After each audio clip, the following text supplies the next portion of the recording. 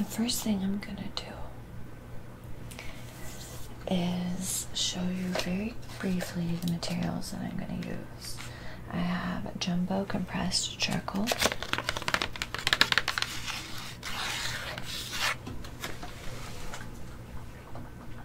You can get all of these at your local art store. I have a willow charcoal.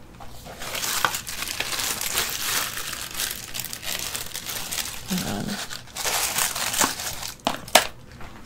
Stuck to the sticky eraser. Very ASMR, wouldn't you say?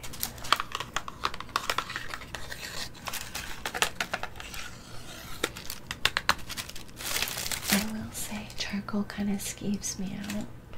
I have to mentally overcome the texture. But it's worth it, you know. For art, I'll do anything, almost anything.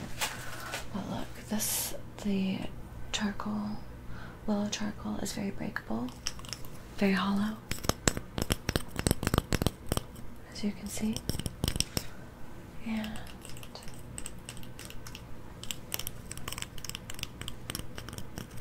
yeah.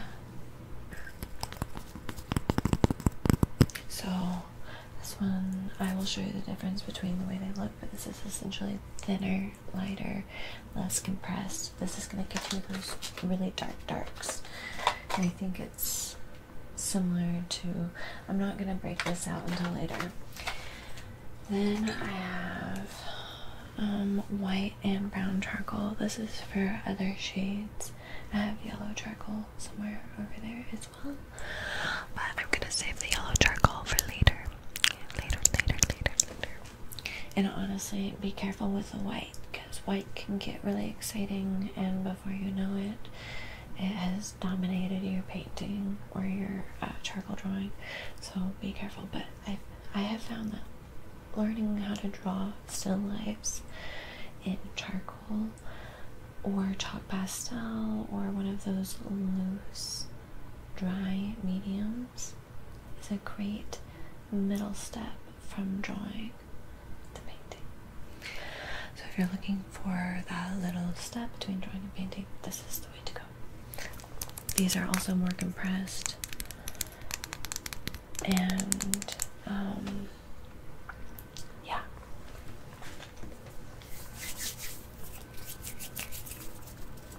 Alright. You might notice that I use the term painting and drawing intermittently at times. You may not see every detail at the moment, but that's okay, because I will, right now, I would rather you focus on making mental connections about my thought process, especially if this is something that you want to do on your own. Otherwise, just sit back, relax, enjoy the experience. Okay. So, we're dealing with reflections. We're dealing with a light source which is coming from the right. So these are things that I'm taking note of. I'm also looking at the big shapes, the big picture. I'm looking at placement of where things line up. What is closer to me? What is farther away from me? I'm looking at proportions, the size of things. So those are the things I'm looking at right now. I gotta turn off my phone. I'm watching Twitch, so yeah.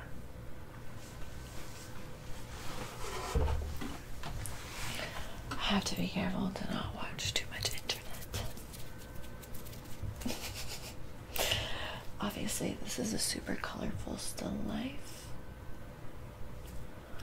but right now we're not going to focus on color because there's so much to digest when drawing something or painting something. So we're going to do one bite at a time, focusing on the bones. We're going to focus on the bones of the structures. Imagine you're stripping away the layers of colors you're stripping away all of the different things that strip away the details. Look at the big shapes. Pretend you're sculpting it, right? So this is the mind frame, and we're going to use big, loose motions. I also am going to be holding on this very loosely, and I'm not going to be too attached to anything that I put onto my paper. Okay? So, if you had a larger still life, I would ask you to zoom in to the still life, and I could technically do that. And that's probably a more compelling, maybe not more compelling, but that's a pretty compelling way to go about it. Like, if it felt too overwhelming, zoom in. But to me, I'm ready to take on this challenge of more information, and there's basic lessons in this, which I'm excited to share with you. Alright. No, it's okay. Hey, stay here, Nova. It's alright. It's okay. It's okay, Nova. Shh.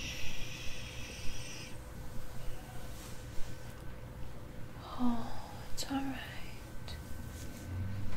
She's sad because her daddy's at work, and it makes her miss him, and she feels lonely and she whines. And it makes me feel bad, but what can I do?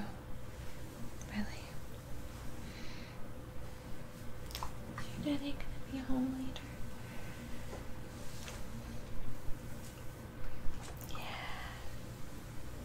The top of it is an oval shape, right? And then it comes down. This is in the upper right hand corner. This is a plant that I'm drawing, so I'm just focused on the overall vibe, which is like long and spiky. It's okay. It's alright, little Nova. It's alright, little girl. And I'm kind of just plotting everything out. Nova, are you gonna be alright, little girl? Come here. It's alright, little baby.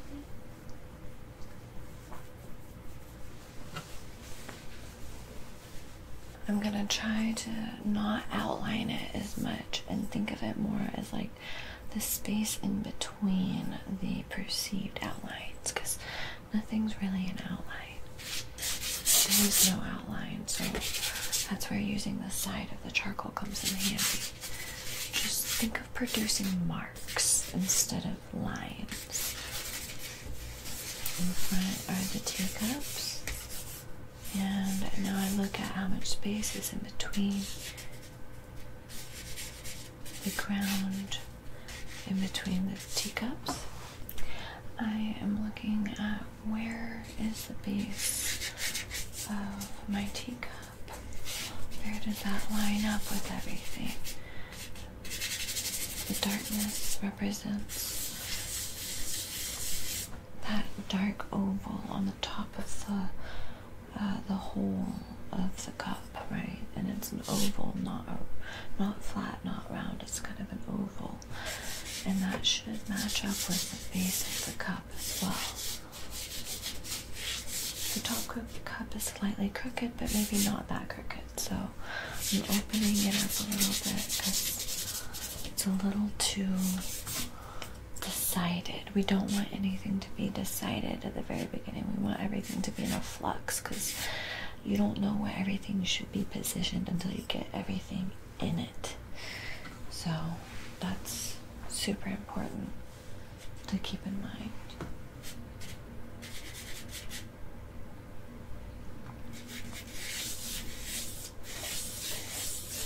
See, this is the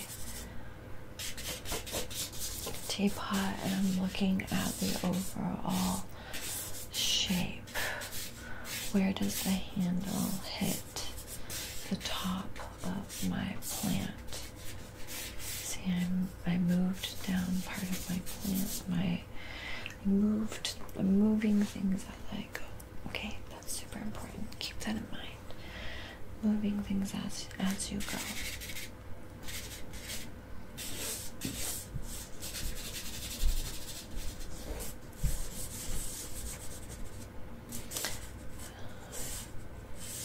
It's important to see things and how they line up. Pretend everything's on a grid.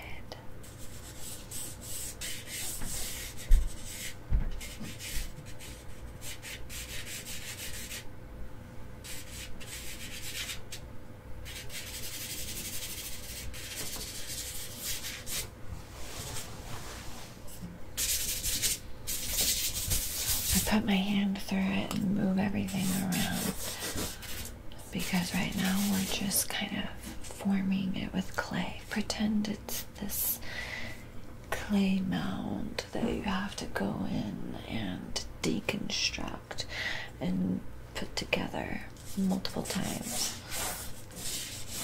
Alright, here's the other.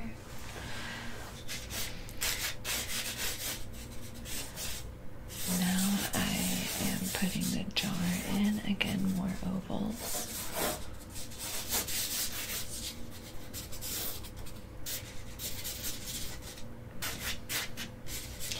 Now I'm not focusing on one thing at a time. Notice that I'm plotting everything in at once. You have to mentally let go of control to do this. I get it. I know how hard it is to see something and realize it's not where you want it to be, but that is the entire process of drawing and painting until it's complete. Those things that you want to change, add, shift is your indication of what your next step is. Your painting, drawing, whatever will speak to you. Don't resist what it has to say. Listen. If you know, you know. If not, you will know. By the time we're done, like, you'll be my guinea pig. I'll see if I can teach you something through this and through my art lessons. And you can let me know if it's helping, you know? I'll listen to your feedback. Okay. So yes, there's the little plate underneath. Constantly look at your subject matter. Don't look away. Don't look at your drawing. Look at your subject matter, because everything you need to know is right in front of you. It's not here. Okay? The bottle in the back is obscured by a couple of objects, the feather as well as the spout of the teapot. So make sure you line it up to where the correct thing is kind of overlapping in the right spot. Okay? Also, you have to use a little bit of perspective knowledge. I will give you simple exercises that really will help in the long run. I think that will have to be a separate session. But they're exercises to help you understand negative and positive space, perspective, some of the basic rules of drawing, but this is a great start. Really, you learn how to draw by drawing. Alright.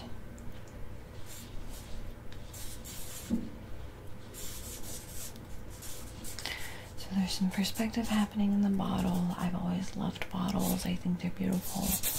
Medicine bottles, any kind of bottle. Now I went into the fabric, so I'm not isolating myself to one object at a time, because everything is connected. Remember.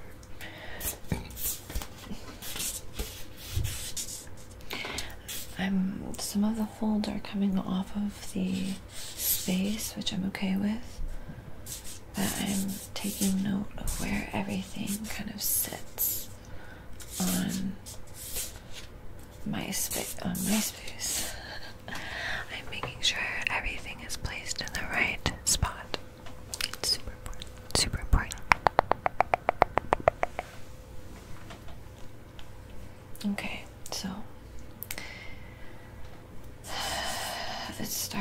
look like a lot of mishmash. Nothing's really sticking out as anything, but that's okay.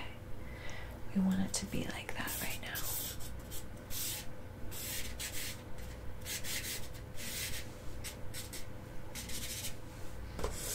I'm now checking the width by going side to side. Most artists just draw up and down. Make sure you do side to side. I'm telling you, we don't naturally draw side to side. You have to teach yourself and force yourself to draw side to side. You don't have to teach a kid to draw up and down, but you have to teach a kid to draw side to side. So you can see as I expanded this, I had to move my cup over.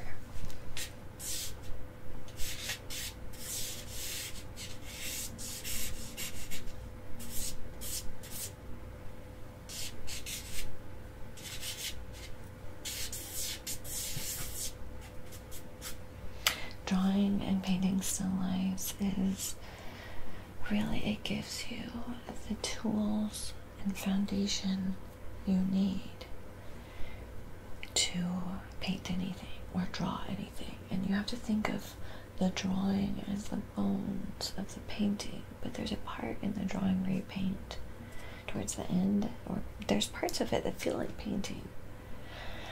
And same with drawing, or painting. There's parts of painting that feels like drawing. So they are very closely related. Keep that in mind.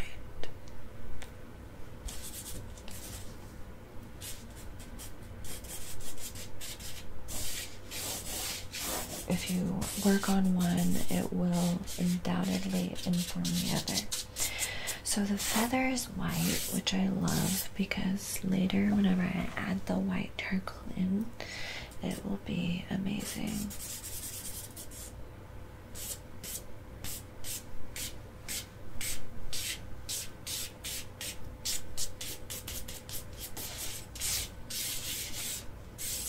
Because if you're just using black, obviously you're not going to be able to get that effect, but like anything that's light or highlighted, I'll be using the white charcoal for later. So this is my little shell. I'm plotting in all of that. I'm plotting in where it is on my page using marks. I'm not trying to make everything perfect right now. That will come later. Because once you decide where everything needs to go, then you can make it more perfect.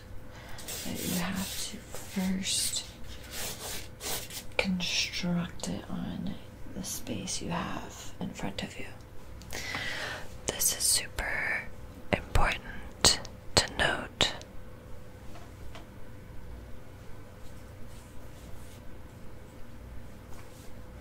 Okay.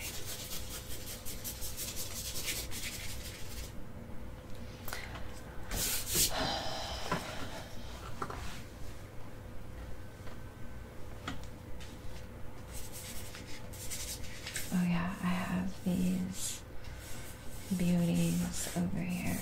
The other thing I love about still lifes is they look great on the wall. I mean, no one can have a problem with a still life, and I love that. Like if you love it, if you see a still life, sometimes it just speaks to you and you just love it. Now I will say there are still lifes that are not so good, but it shows the voice of the artist. There are so many ways you can do a still life, and you become a different artist by engaging in a slowed down activity, something less flashy. You know, a lot of my AI generated artwork, it's a lot about the imagery. Still lifes kind of take away imagery, right? And I say AI generated artwork because I use our AI to inform my references. Like I'll create an AI generated reference and then I'll use that for my paintings, and I will show you what I'm working on later. I'm working on a few things at once. But something like this, you're stripping away the image, you're focusing on the how it's painted. You're focusing on the use of color, the placement, how well someone celebrates the medium. Okay, so this is not a painting, it's a drawing, but same things. Same thing applies, because you can still celebrate the medium of charcoal and just kind of express yourself through the charcoal. Okay, trust me, and hopefully I can show you how. Okay, this is honestly a great start. Now I know what you're thinking. You're like, that looks like shit. Maybe you're thinking I can never do that. Regardless, everyone's drawings start out looking questionable. You have to believe in your piece enough to continue. You have to have vision. You have to believe without seeing. But once you see it in here or there, right? Like once you catch the vision, you can make it possible. So anything is possible. You just have to give it the time it deserves. You can't expect it to look amazing right away.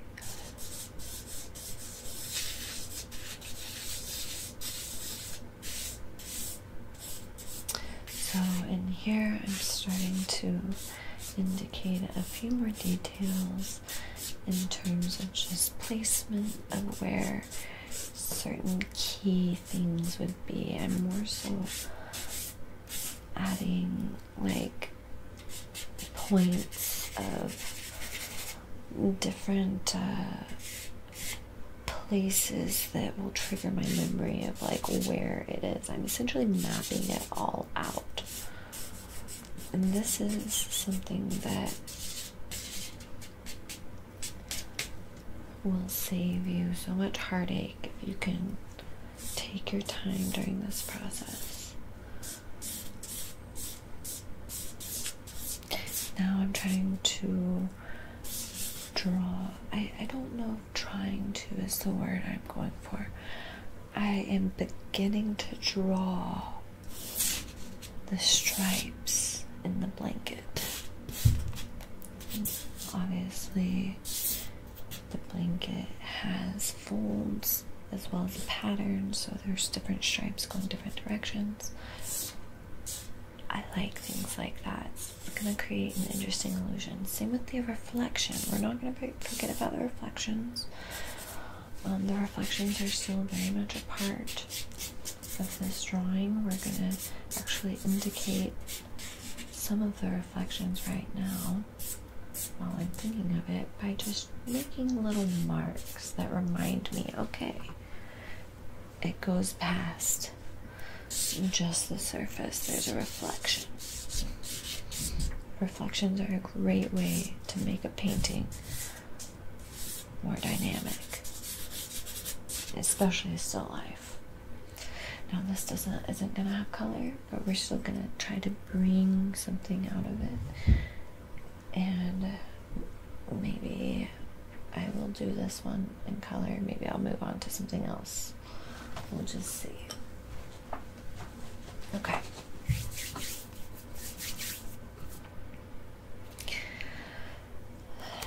The next thing I'm gonna do is go in really confidently with my darks. Now that I have certain things plotted out and it kind of makes sense to me where everything is, I'm going to go in with my dark. Well, I'm going to stay with this willow vine charcoal. What is it? Is it willow or vine? I think it's willow charcoal. Or it's willow. Okay. It's willow charcoal. Alright, so I'm gonna go and I'm gonna start articulating more information. I'm gonna look deeper. I'm gonna slow down a little bit. I'm gonna still keep my pace of drawing pretty upbeat though, so I can move through it without hyper focusing on any details too much. Okay?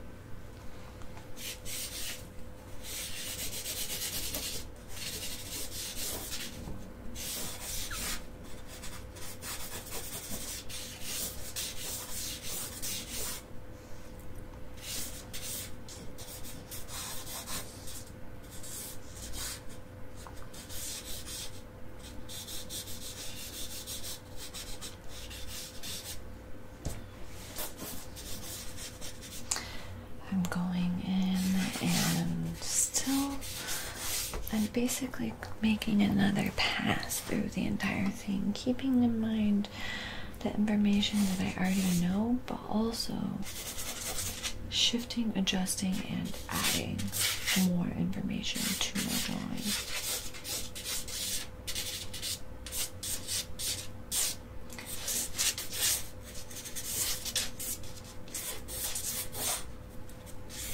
Working on the leaves of my plant here. This is a type of, it's almost like an aloe plant. I can't remember what it's called. It's not aloe, but it's a succulent. It's in the family of aloe.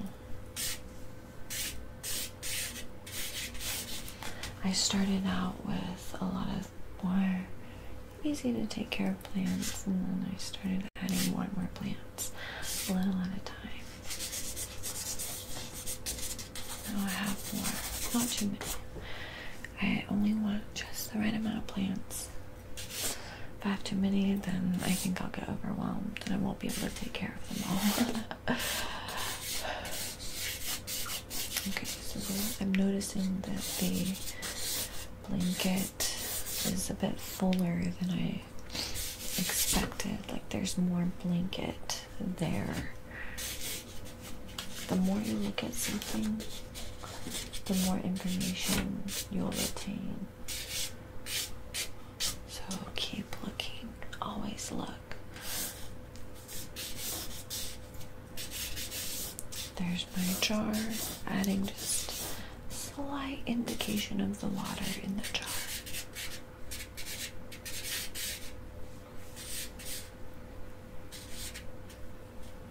Okay, now I'm realizing the jar is too wide because it's touching my plant in my drawing but not in real life. So those are some of the indications, or those are some of, that's the information that happens as you go. The more you see, the more you understand. Don't be afraid of it, just shift it.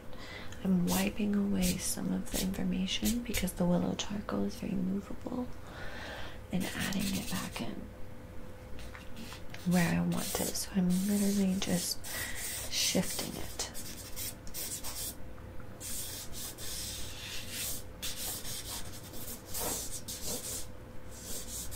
I'm realizing that my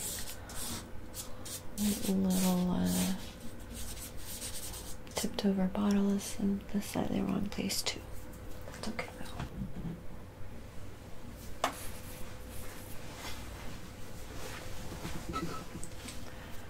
Okay. So as you can see, I've added some more obvious points. I'm shifting my bottle over just a little bit.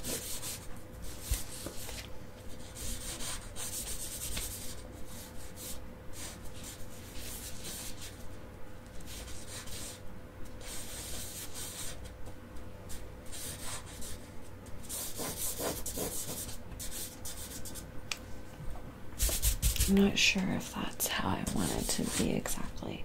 We don't want to make it too specific, too set in stone this early on. So loose, open, and like if it's a little less specified, a little messier, that's going to actually save you, because if it's open, you're open to shifting it, moving it, and you can see that in the painting or drawing, and that's important to have that quality throughout the entire painting until it's completely done. Because I'm telling you, throughout the entire painting, you're gonna make, or drawing, you're gonna make these mental connections that you're like, you'll draw one thing and it sets something else in place around it, and then you'll realize, oh gosh, I have to move that.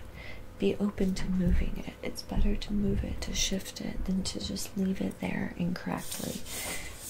Because if something isn't quite right, it's going to mess up the entire thing. So you're aiming for accuracy. Your interpretation of what the accuracy, like which is the placement, things like that, is where the creativity is. But you have to have the tools to make it look right, and that's what I'm trying to give you. I'm drawing in the spout.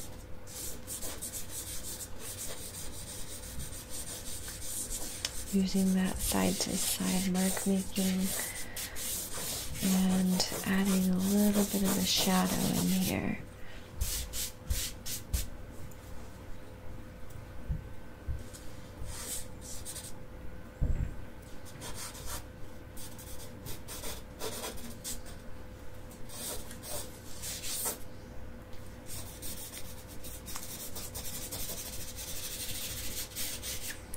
Going through, being a little bit more confident with some of my decisions.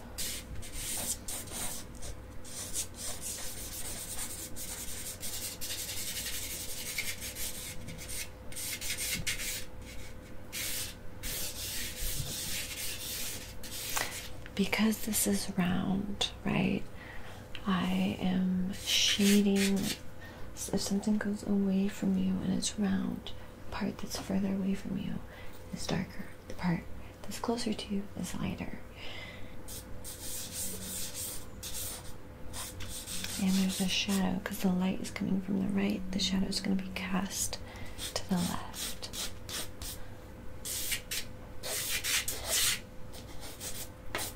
Shading and drawing in between things, not just the edges of things.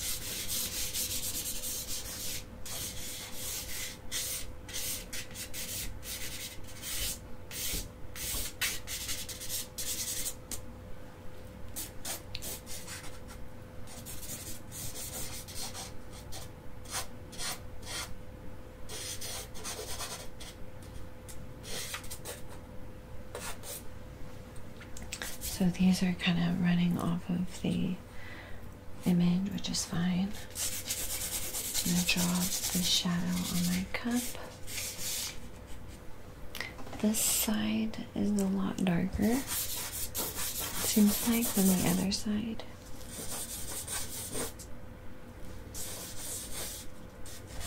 There's definitely a dark, hot shadow underneath, or cool shadow.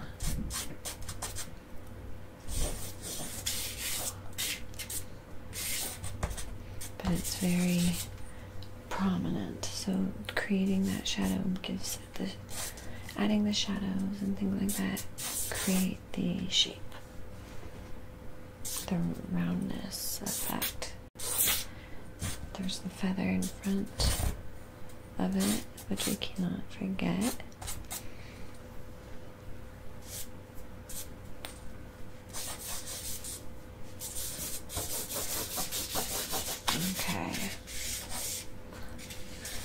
Inside the cup is dark, so I'm just going to fill that in. I'm going to go through and just fill in some of the dark spots, okay? That's going to help ground this entire image, alright? So I'm going to go through and do it really quickly. So, watch and learn.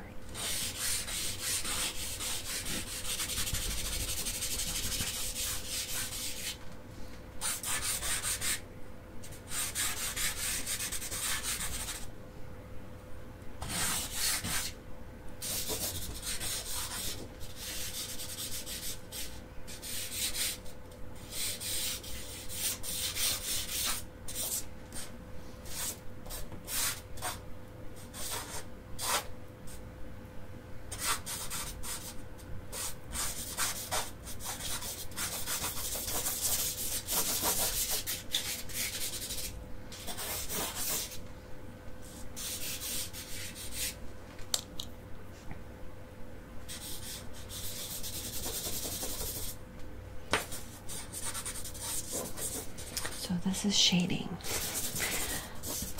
I'm just looking at the shapes of the shadows and confidently putting them in, trying to recognize and replicate the nuances of what's happening here.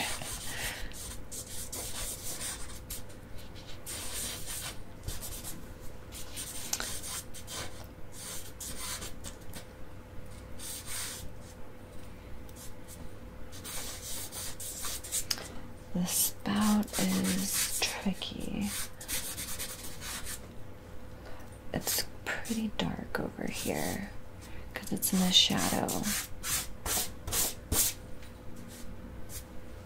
We'll leave it like that for now.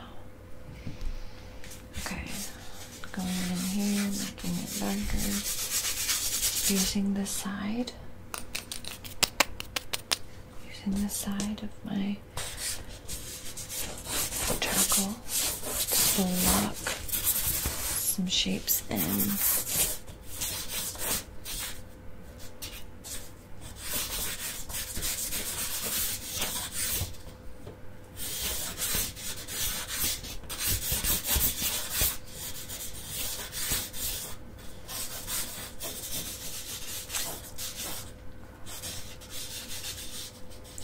Reflection in my jar, the shadows in the jar, all of these things are very nuanced. You don't totally need to know what you're doing as you're doing it. Just do it. Trust your hand, I guess, and the process.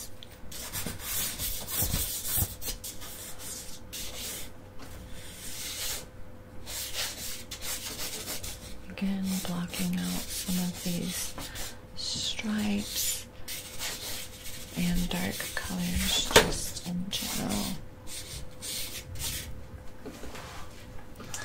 The darkness is important. I'm going to add some strong shapes.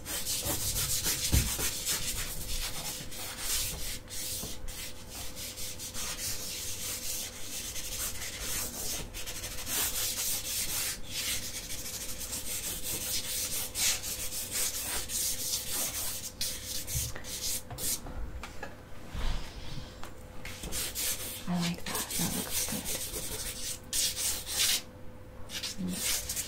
good. Kind of generalizing a little bit. At a certain point, you kind of have to commit to simplifying it as best as you can. Because interestingly enough, the details come in the simplification. So if you can simplify it well, you've done your job.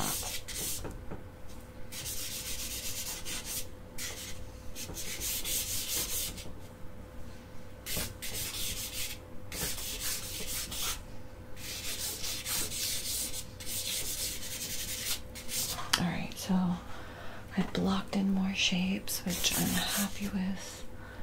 I want to try to keep some of the highlights.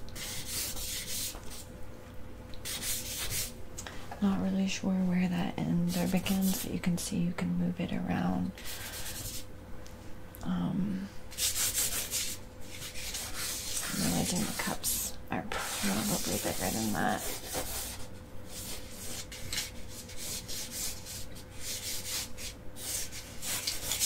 They are shaded pretty well. There's definitely a reflection.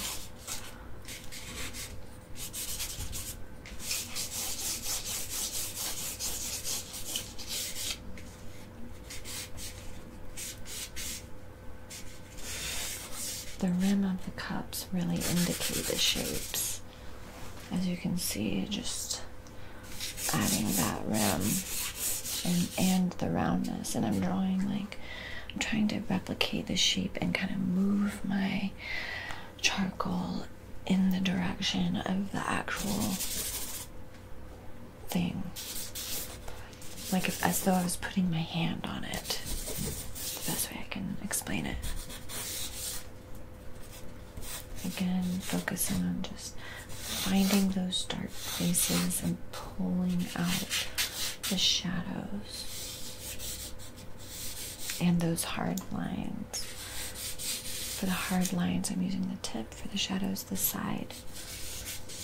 Again, this here where it's rounded needs to be darker.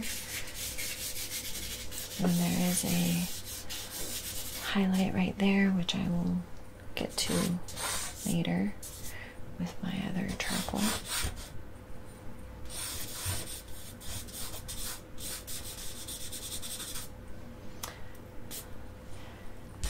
Even though I do have a relatively long, strong light source, it's the shadows aren't as crazy as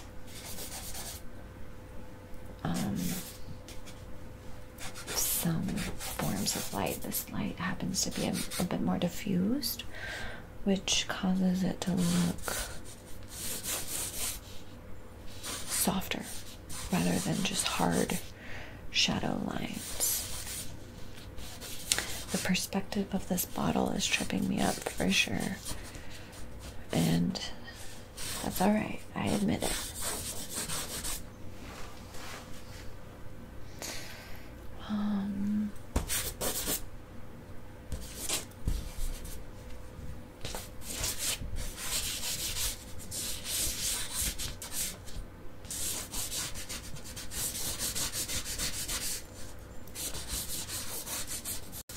Adding a little bit of the blanket stripy detail back here.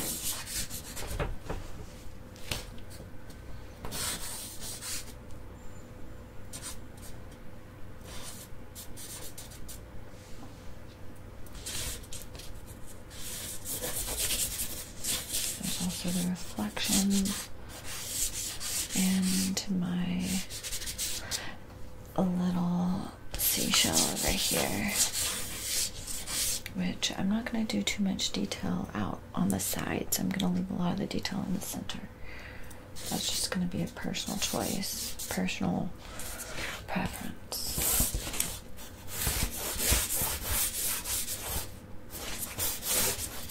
Okay. This is looking good. Looking really, really good. Okay, so now what I'm gonna do is bring in the brown. This is gonna give me some medium values. See how cool that looks? It pulls it out. It's a lighter value without being the lightest value. And when I mean value, another word for value is like, the value is the lightness or darkness of a color. The lightness or darkness of the color. So how light or dark in a good drawing or painting, there's usually 5-6 different values minimum. And something more complex, you can have like 30-40 different values. It's crazy how many values something can have. Alright, so we're going in here, adding another value. Adding more values, which is the lightness or darkness, is gonna start bringing it to life. This is where it gets more exciting.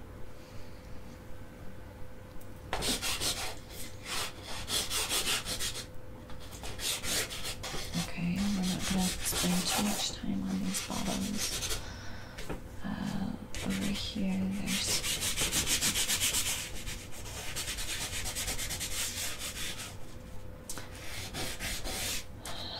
a little bit more nuance in the cup. This should definitely be darker.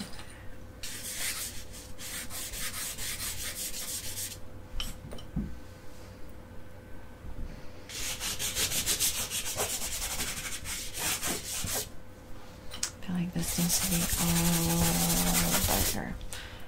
And then I can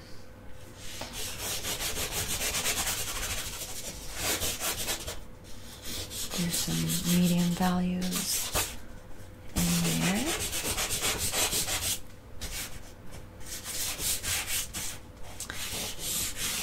Here's the plate.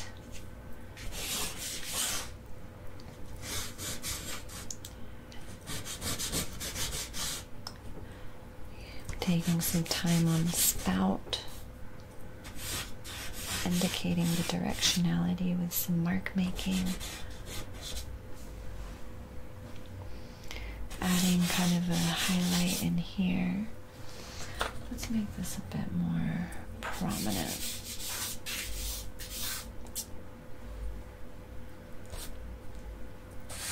Going down here could be darker too. Having confident spots can really pull the whole thing together. Places where you kind of, yeah, I think just confident mark making is the best way to put it. It's a little challenging to explain, but you know, you as you go, as your drawing develops, you want it to be a little bit more decided in some places, maybe not all throughout. So decided meaning maybe more tight, more articulated, less open for interpretation, a little bit more definite or specific. Not everywhere, but if you do it in a few places, it really, really helps. If you're not careful, you'll make everything super, super decided and specific, and then that takes away some of the magic and the creativity. So be aware of that. You want it to be a balance of creativity and your interpretation, as well as everything else, your knowledge in drawing and whatnot. So yeah, this is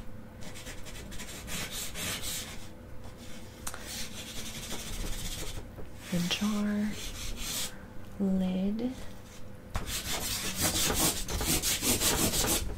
See, drawing just through the jar. I'm not drawing a lot of outlines. I have to kind of steady my easel. I'm drawing really just like through everything.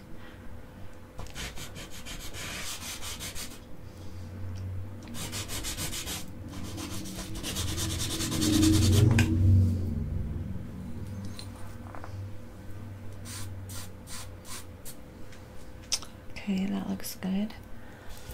Maybe I can make the blanket look more striped. God, my nose itches. Okay.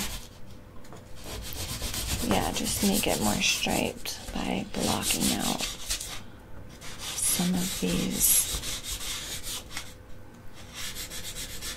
different parts in the painting or drawing. I keep doing that.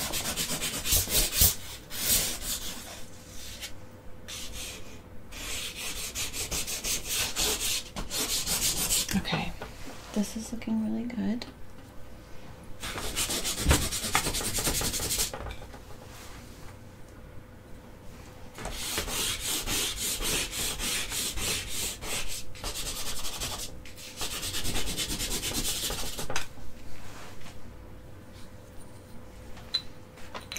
Okay, I feel like I have charcoal on my face and on my glasses, and oh my god.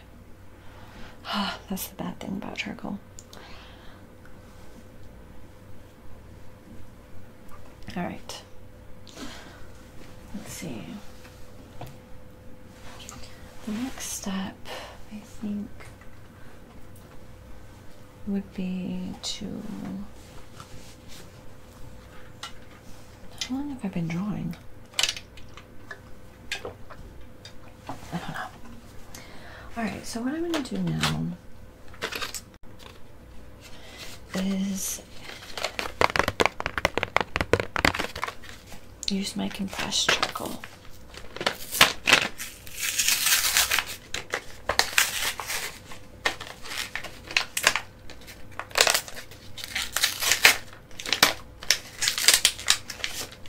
As well as, so this is my compressed black charcoal and then like a brown charcoal. So you're gonna see what a huge difference this makes. It's crazy. Alright, I'm gonna do even darker darks with this. Even more decided outlining. But not full on outlining, just certain places where you might need a little help. The place I'm not gonna outline, I'm shading still. I'm deepening the drawing. I'm looking for those darker places, looking for the places that need to be filled in, and I'm using my mark making with this instead of the willow charcoal. Using mixed medium is always great too. You don't have to stick with charcoal, but pushing what you can do with one medium is, you'll learn a lot. We'll just say that. Again, stay away from outlining, but if there are certain places that you feel like need a harsh line, put it in there. You can always erase it. Again, finding those few places where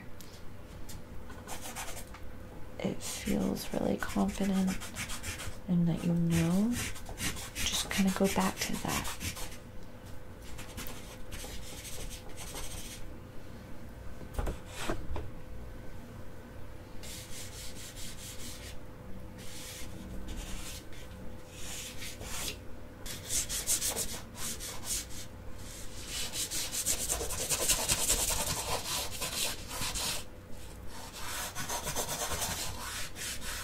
That's like the space behind the bottle.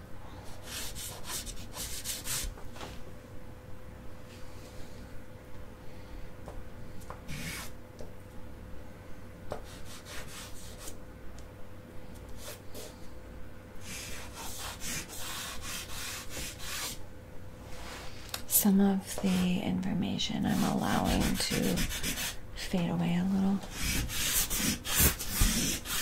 Focusing more on certain parts, less on other parts.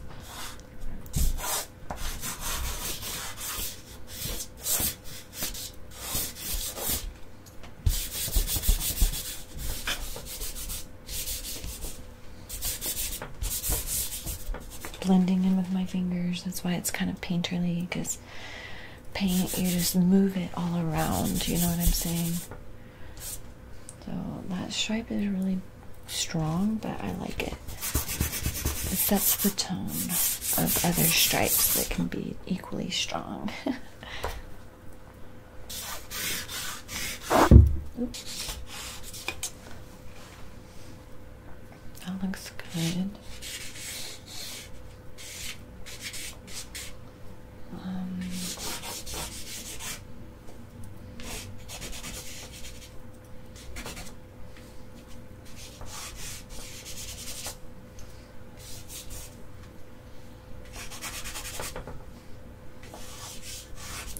Good.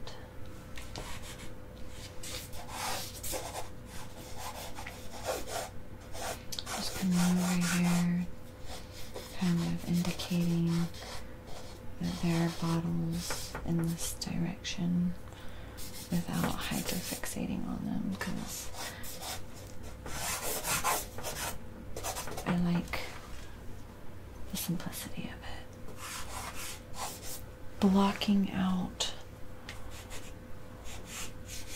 certain shapes, going back in and lining out other shapes, like kind of the negative space in between and whatnot. That looks good. That grounded it. This definitely needs to be darker on this side of the flower pot. Using the side of your charcoal is really good. It's important.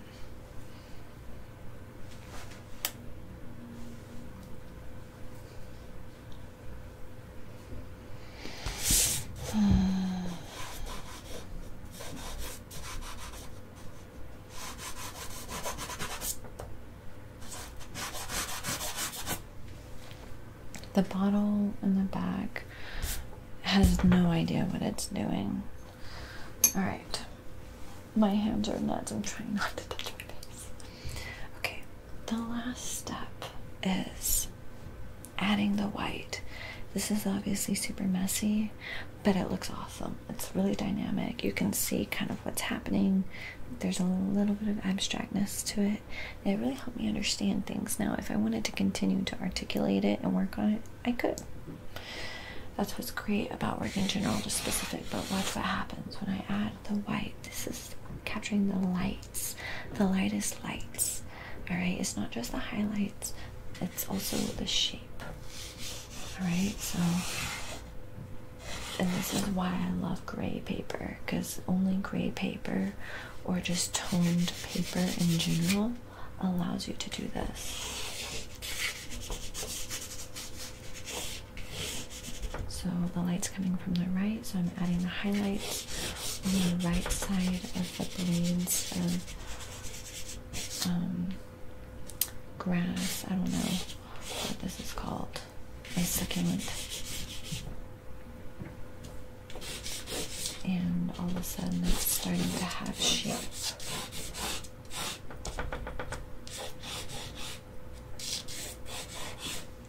So already amazing. We're going to do that with the pot. We've got a highlight over here. Again, the lightest parts are going to be on the right side. Don't go too crazy with the white. Keep it mark makey. I'm going to go a different direction here and there just to give it a little bit of interest. Like drawing the direction of the actual object. Like the little lip is flat, so I'm kind of using flat marks in there, and all of a sudden it looks really flat. Like I'll show you another way. Like so these little things are rounded, so I'm going to do kind of like curved motion to kind of show off the roundness. Not on all of it. If you do it on a few, your brain fills in the rest. You don't need to do it all over necessarily. So yeah, that looks good. Maybe indicate this one. Just adding a little bit more like side to side roundness to the plant. Okay. Just gonna touch these with white. Just to show the reflectiveness. The top of this cork is very bright, so I'm just going to add that shape in there. Why not? I'm just not really, you couldn't see it, but there it is. There. Hopefully that's a little bit more centered. Alright, so a highlight on the lip of this cup as well. And a few highlights here. And we have to hold this or just be a little softer.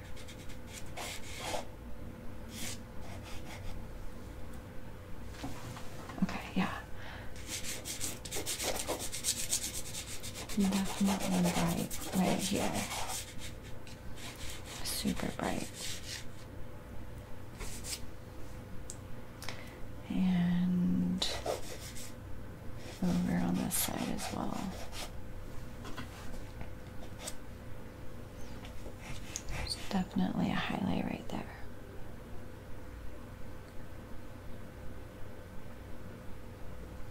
Okay, there's definitely a highlight here, kind of on the engravings. And it's not full on highlights, it's just some of the lighter places. There's some texture on my lid.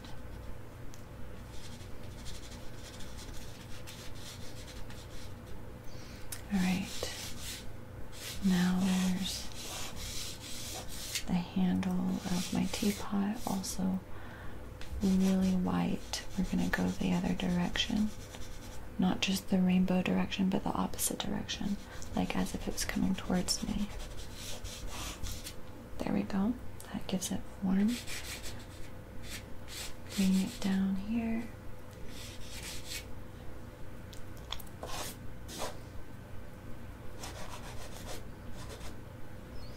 All right, right here is super bright.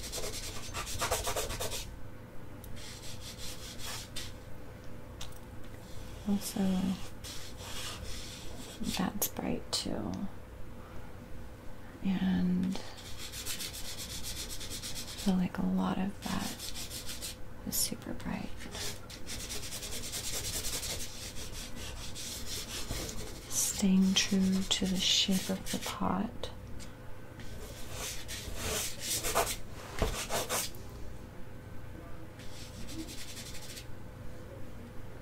Okay, that looks good. There's a little highlight over here at the spout.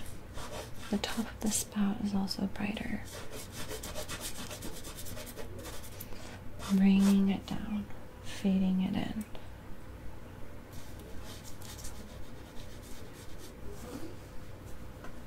Okay.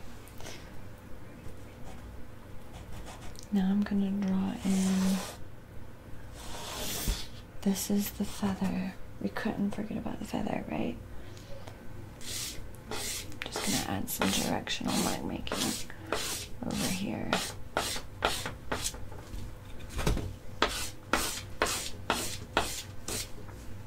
There. We don't want to do too much. Okay, and honestly, that probably needs to be a little less bright. That looks better. And this could be even more bright for sure. There, way better. Because it's closer to the light. This is in the shadow. So we've got the feather right here. I am winging it. No pun intended. Just kind of imitating this soft, spiky, prickly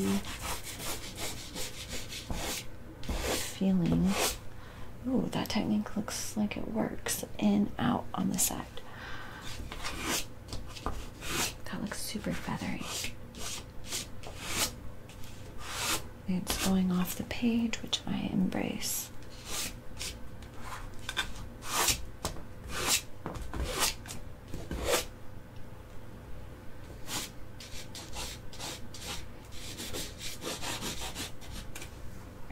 There.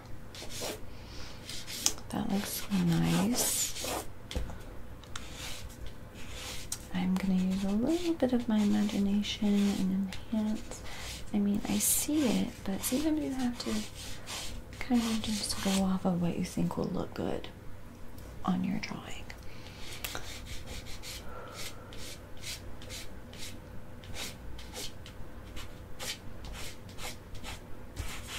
Down at the base of the feather, it's thicker. So going back to the side of my charcoal.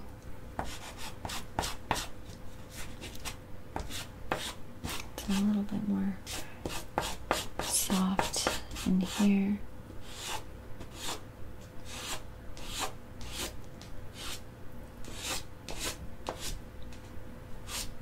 Okay. That looks good. I like it.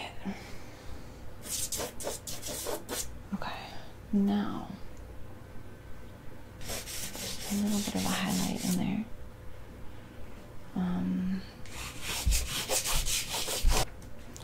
Let's do the same thing to my jar. By now, I feel like I've worked on my jar, worked on everything several times to where I feel like I've gotten to know it a little better, if you will. So now that it's time to put everything in place and kind of solidify some of these details, I feel like it's ready and that the bones are there. And really I could continue doing what I'm doing. Just, I could continue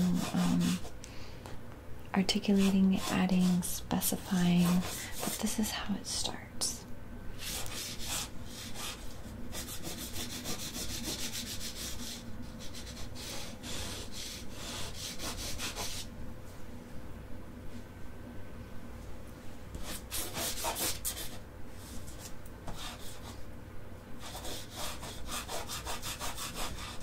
I'm just going to make this lighter to separate it from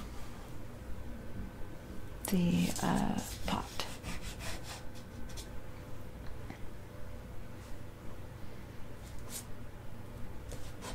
Do a couple highlights on my little bottle back here.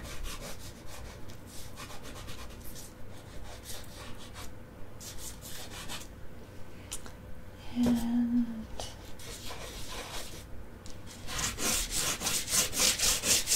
my seashell. You can see certain things I didn't really work on that much. Certain things I did, but that's what makes it interesting. Okay, I think I'm done for this, you know.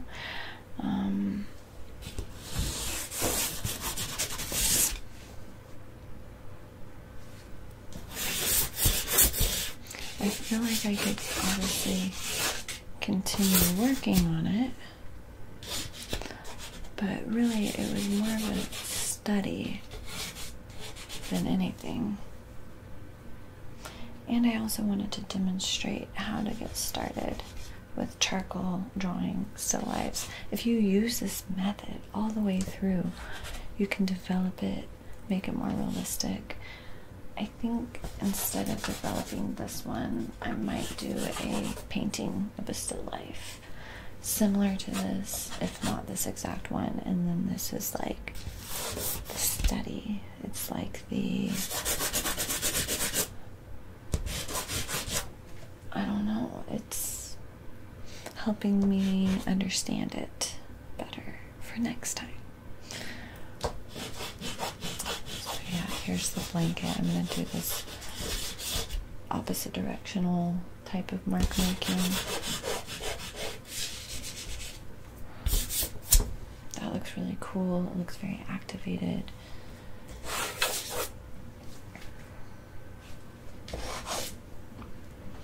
I feel like the feather could use a little bit of shading. It's alright though. I like it.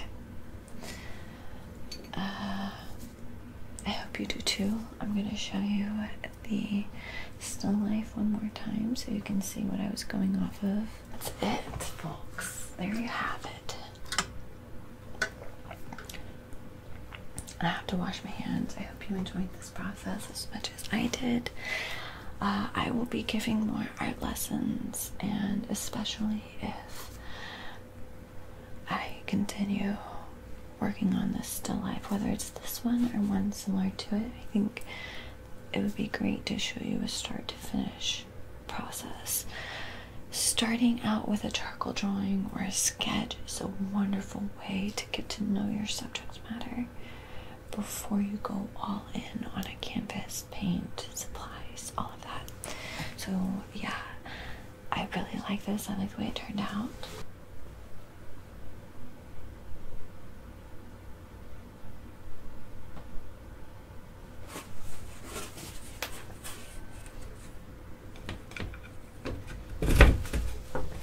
It's a really nice start. It's a really nice study, and I would love to know if this helped you understand a little bit more about how to use charcoal to tackle a still life.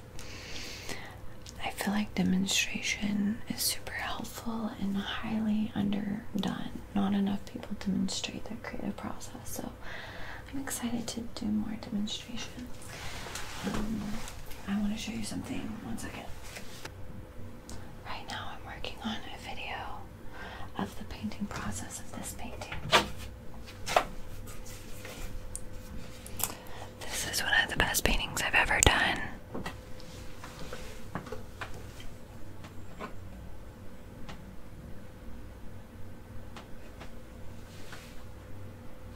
It's got that shine. I'll show you one more time.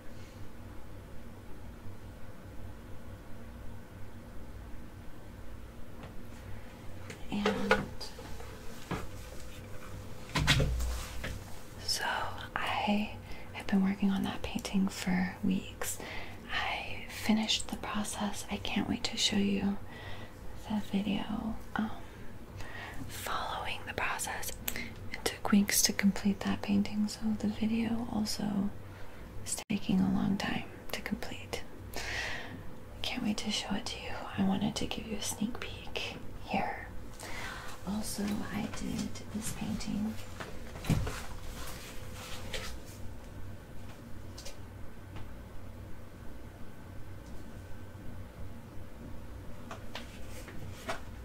I will show you. I posted a video already of the final stages of that painting. I will be posting clips of the process on Patreon. I recorded exclusive content of that painting process. Alright, anyways, I wanted to say thank you for being here. I hope you liked my drawing. I was looking at this and I realized there were some things that I wanted to fix before I called it finished. There were some things that were bothering me. It shouldn't take long to fix though. Is the fact that this is super bright over here and that thing is way too dark, and it's the darkest thing. It's pulling my eye. It doesn't look right, so I'm gonna tone this back down.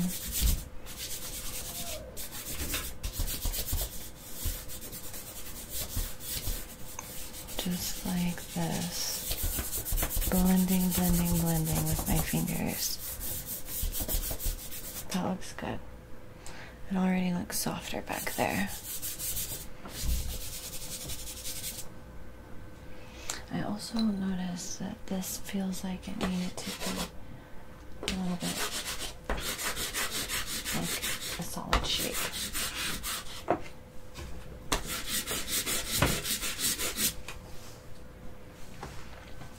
Yeah, that looks good. Now I'm gonna wipe that away a little and make behind it really dark.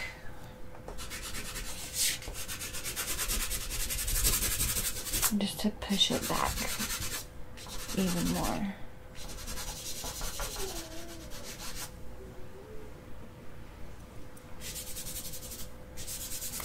Blend, blend, blend with my fingers. That looks more solid. I'm gonna do that here.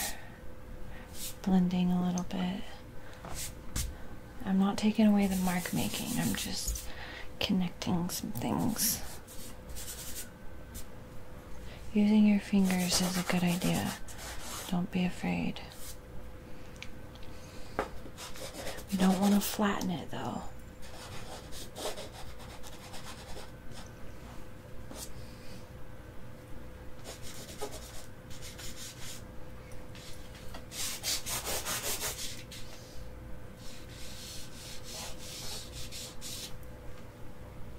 Okay, that looks good.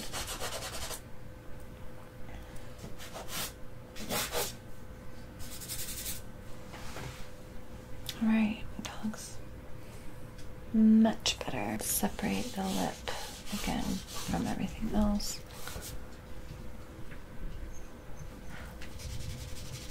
But keeping it even brighter over here.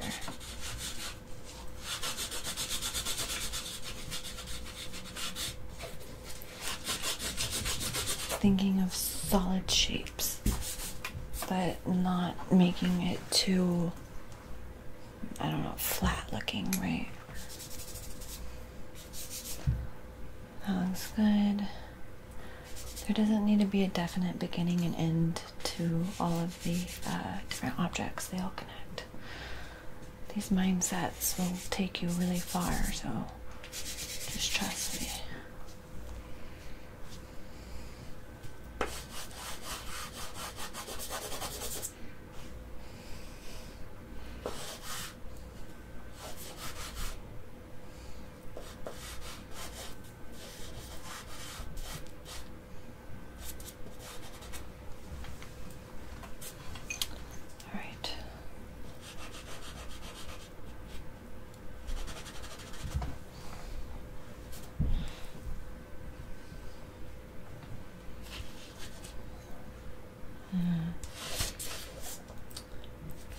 This isn't super highlighted because it's in the distance, but there are some highlights in it. Like it's in the shadow technically, but it's reflective and shiny.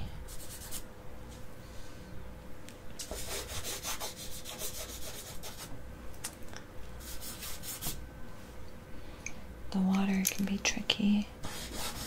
You don't have to do it perfectly, just kind of leave little notes to yourself and to the viewer. Again, let's make this side brighter.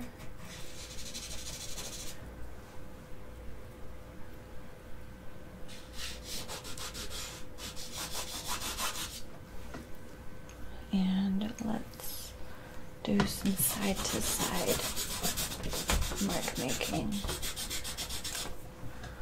Side to side. Horizontal.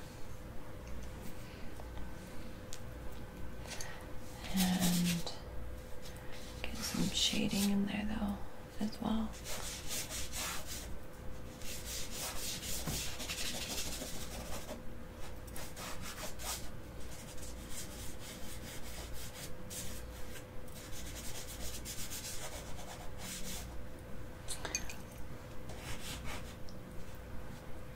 Okay, make this look flat.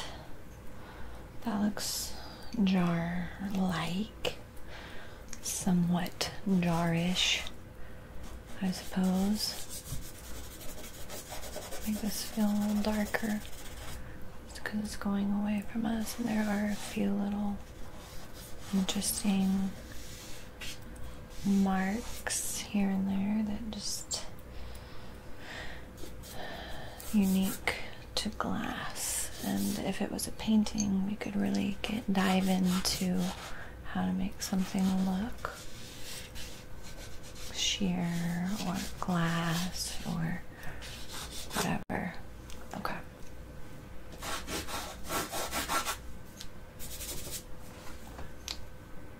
I think that looks good. Okay, we gotta make this shaded though. Even if I don't draw everything perfectly, it's gonna drive me nuts.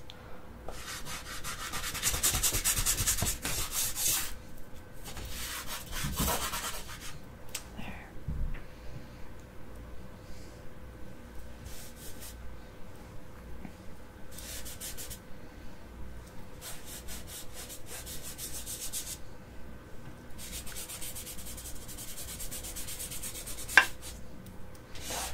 There's a reflection to everything, but I haven't really dove into that much. I mean, I did a little bit of that. That's why I think it would be even better as a painting, because it would really explore reflections even more. Alright. I like that the feather feels like it's actually sitting down, like, and I feel like it needs more substance in the stem. I'm not sure what you call that. I'm gonna highlight it. There. That feels better.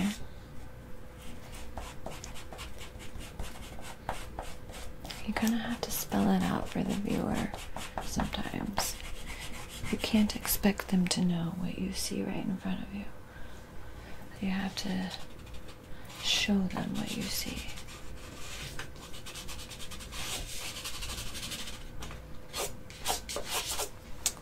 There.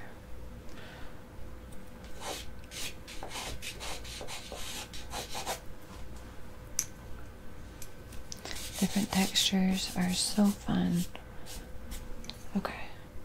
As you can see, I kind of neglected some of these other objects, like the seashell, but I still threw them in there. And I kind of neglected these other objects, but it's kind of nice to have variation. They still somewhat feel like they're in the same world. It's more like the focus is like towards the center. The focus is more towards the center.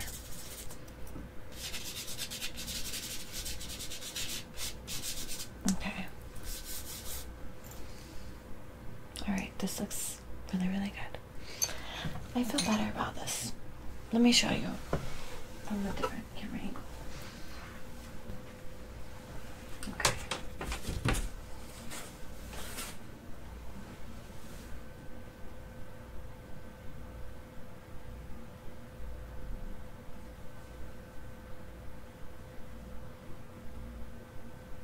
Way better.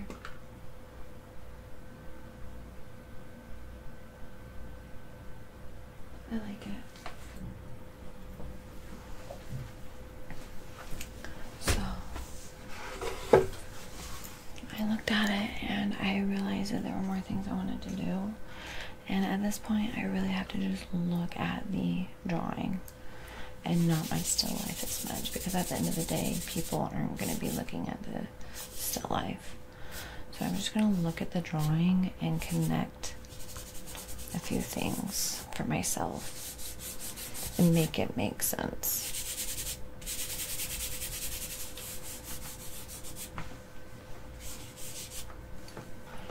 So yeah, I'm going to add this tone back in for sure. I just feel like it needs it. Definitely back here needs to be blocked out, even though when I'm looking at it in front of me, it doesn't seem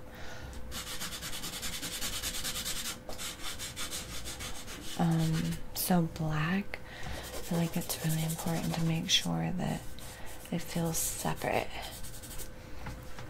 from the teapot. Okay, so we're gonna do a little bit of reconstruction of the teapot going in. We don't want to lose the charm, but there's just a few things that I was like, I could probably fix that, make it look just a little bit better.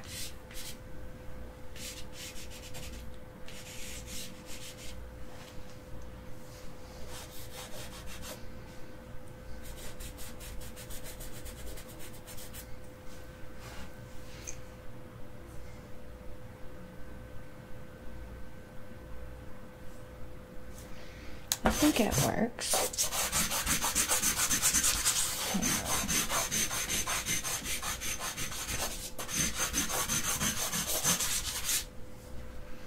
Somehow adding the ground in helps.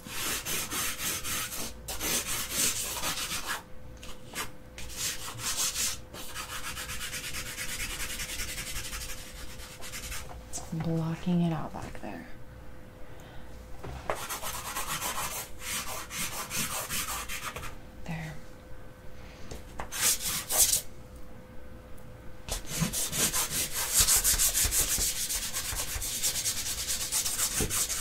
That looks a lot better.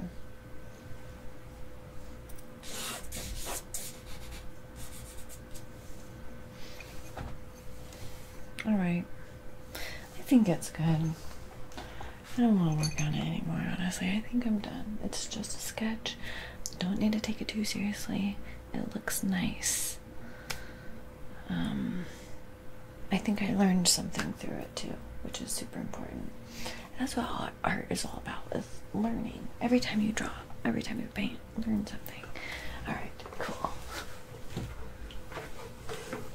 For real this time. Alright, I'm done. Alright, hang on. I'm for sure done this time. Love you.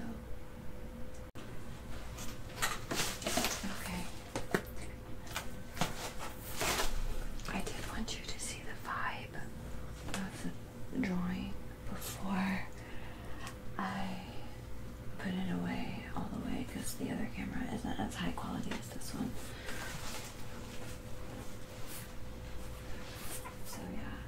you to see it in the high quality camera up close. It's nice, right?